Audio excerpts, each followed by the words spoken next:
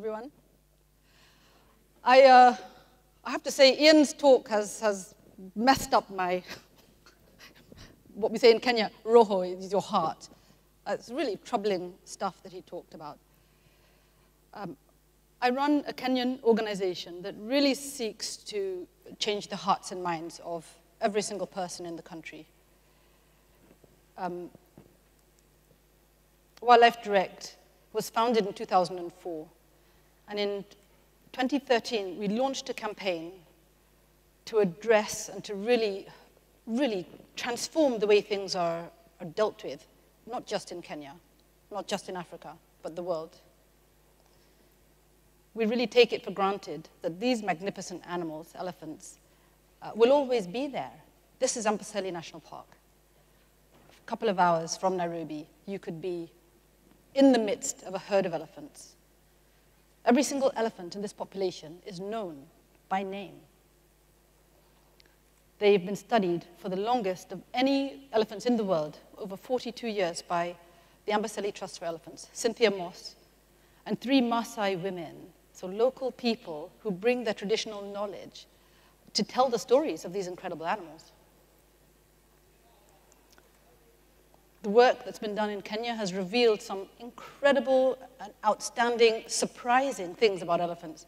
Their intelligence. They have a brain 6 times the size of a human brain. It's just as complex. They are emotional. They are touchy-feely creatures. They live in families. If we were elephants here in Cape Town, and another herd was standing on Robben Island, they would be able to hear us. They'd know who's speaking, and they'd know what we're saying. They're extraordinary. We know all of this through science and research, but it's never been translated into a love affair with elephants by Africans themselves. In fact, most Africans think that elephants are dangerous, scary creatures that kill your children, trample your crops, and destroy your future livelihoods. I started studying elephants from a very young age. Because I fell in love with the humanness of them. This is Kumquat, one of those Amboseli elephants. She's a matriarch, 44 years old, one of the most famous elephants in the world. Her family is named after the Q letter of the alphabet, so every single individual in the family's name begins with Q. So that's Quintilla behind her, Q-Tip, her grandson, Kwei behind them. Kwei is another female with her little baby, Kwanzaa. These elephants have been followed since Kumquat herself was only 7 years old. She's an incredible matriarch, started off as an orphan, rose through the social ranks of elephant hierarchy, and led a family of 39 individuals all across that part of southern Kenya, into Tanzania, around Mount Kilimanjaro, thousands of kilometers per year, avoiding danger, finding food, finding water during droughts. Well, I adore elephants. I think they're incredibly precious. But there are people in this world, not just in China, all over the world, who value elephants for their tusks. Tusks are the incisors. And elephants are the only animal in the world that produce tusks, and that's part of the reason why they're so valuable. And right now, we're facing a crisis because ivory is considered incredibly valuable, especially in China, Thailand, Vietnam, Philippines, countries in the Far East. And ivory is turned into what I would say are ridiculous trinkets, carvings of their gods, little sculptures, tiny little elephants, cups, all kinds of silly things. And because of the demand for ivory in China, and that's a whole other conversation, because the demand has risen and the price of ivory has grown by 300% in just 3 years, elephants are being slaughtered across the continent at unprecedented rates. Gunmen shoot 35,000 elephants every year. 35,000 thinking, feeling, emotional creatures. What's left behind are the shattered families of the few individuals that survive, which become very dangerous individual animals. Well, Kumquat is the inspiration for the campaign that I'm running, because in October 2012, she was gunned down. Kumquat and her entire family, that's her daughter, Kwei, Quintilla was killed. All of them were killed. The only survivor was Kwanzaa. 2 weeks old, didn't have tusks, wasn't worth wasting a bullet on her. Kwanzaa was rescued 4 days later when she was found standing beside the body of her dead aunt. And she's a traumatized 3-year-old now. But it's not just Amboseli. This is Samburu, Bonsai, another matriarch. Leruka, a big bull from Masai Mara, where we have one of the most severe killing fields in Africa right now. And of course, Satao. Satao was probably the biggest elephant in Africa when he was shot by a poison arrow on the 30th of May last year. So we're almost at the anniversary of Satao's death. His death shows that elephants are not just statistics. 35,000 sounds like a lot. Nobody knows what it really means. But Satao, the biggest elephant in the world, taken out by a poison arrow inside one of the best protected national parks in Kenya. It shocked the world. It shocked the Kenyan authorities. In fact, initially, the government said this elephant never existed. Paula must have made it up. The story that we keep being told, and the narrative that comes out of places like Kenya, is that the poaching is happening because people are poor, they're desperate, they're barefoot, they need to send their kids to school. It's not a story that I buy. It's not true. Poachers are just workers for major criminal cartels. And we know this from the seizure information that's coming out of the CITES Secretariat and all of the people who are monitoring ivory seizures around the world. The increase in the rate of trafficking of ivory out of Africa is rising exponentially. And it's not just more ivory, it's the volumes. We're now seeing container loads, 4 tons, 5 tons of ivory moving in one go. This is not something that can be done by a poor barefoot guy in the bush. This is being done by major criminal cartels. We're talking about an international problem on the scale of the narcotics trade. So what does it mean? What does it actually mean for us? In Kenya, our largest banknote carries a herd of elephants, and we've turned it into a herd of dead elephants. Our economy is at stake, but it's not just our economy. This business can only happen because of corruption. And the only way that we can address some of these major problems and the reasons why this is happening is if we win the hearts and minds, not just of Kenyans, but of our political leadership. Because addressing it is going to be a very difficult challenge. We have to ask the questions. Is the problem in Africa? Is it because of the poaching in Africa? Or is it the target, should the target really be China, where most of the ivory is going? These are really tough questions. As a Kenyan organization, we can go straight to the heart of our government and shake our fists and march on the streets, which many international organizations can't get away with. Our campaign is called Hands Off Our Elephants. I've been told that when it's translated into Chinese, it's a very rude statement. And fair enough, I think it's time to stop being polite. We can't just go around tiptoeing around people's feelings. We're losing part of our African heritage. It's like a war is being waged against Africa. Imagine if the Chinese went to England and said, you know those big rocks out that place called Stonehenge?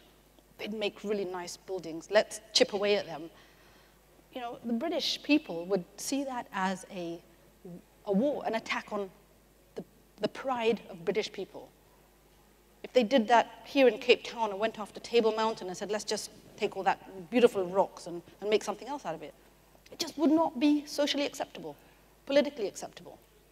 Why is it that our leaders are not taking the necessary actions to stop the plunder of the world's largest mammal, one of the most magnificent species on this planet? So this is what we're doing at Wildlife Direct. The first thing is mobilizing the public, what we call winning hearts and minds. Millions of Kenyans have joined this campaign. Thousands of people join us on the street when we walk. The second thing is to stop the supply of ivory. Now, a lot of organizations are on the ground, trying to protect elephants from the poison arrows, from the guns. We're going after the traffickers. This fellow, Faisal Mohammed Ali, is probably one of the biggest ivory kingpins in East Africa.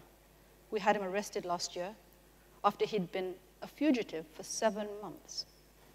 I had to camp out in the Inspector General's office for 8 hours to have an audience with him, to insist that the Kenya government bring Interpol in to help catch this man who was in hiding in Tanzania at the time.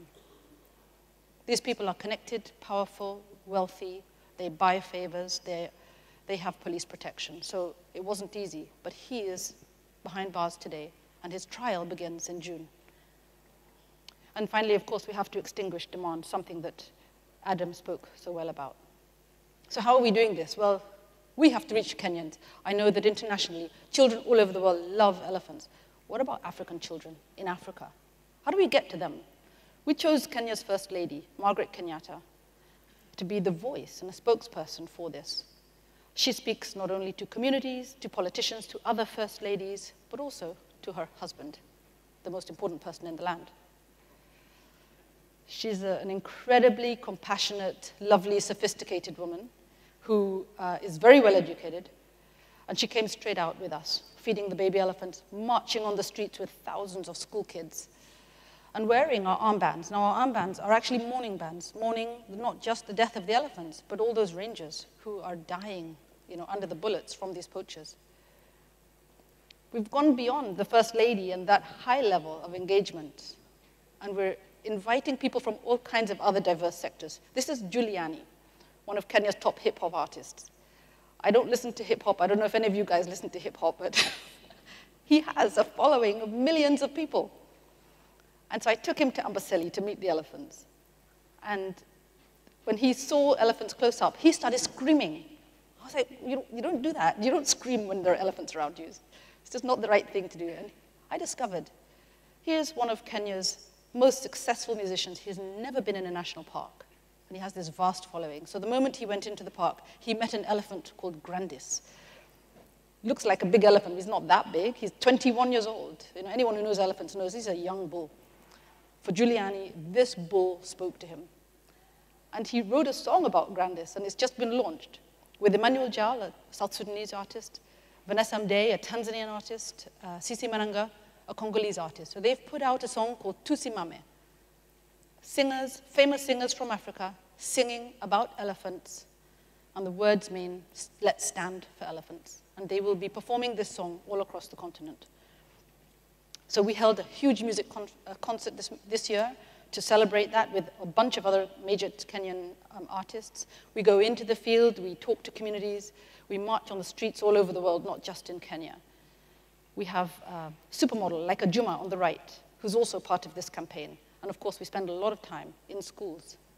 But something we did this year really triggered a new idea for me, which was using citizen science. So this year, we launched a very simple idea. Let's invite the public who come to the national parks to help us to count zebras. All you've got to do is take photographs, bring your photographs to us. We'll load them into a computer. The software will tell you how many zebras there are. I didn't realize, we're planning this for elephants, but we thought, let's try it with an innocuous species, zebras. It was unbelievable. The amount of public interest in 2 days, we generated 10,000 photographs of people who just wanted to be part of science. They brought their children. We had a little 7-year-old girl write a poem about zebras because she was so thrilled by this. The poem was only about zebra poo.